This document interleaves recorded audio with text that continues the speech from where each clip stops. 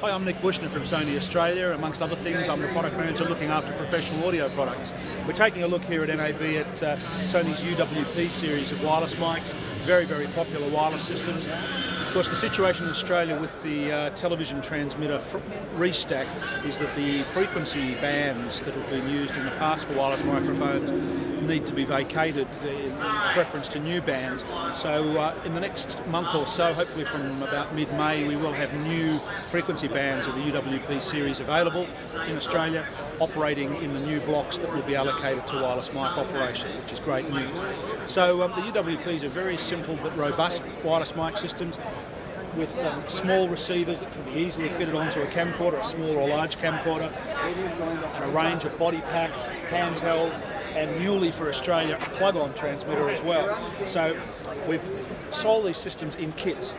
Body pack kit, receiver, transmitter, lapel microphone, hand mic kit, receiver and hand mic.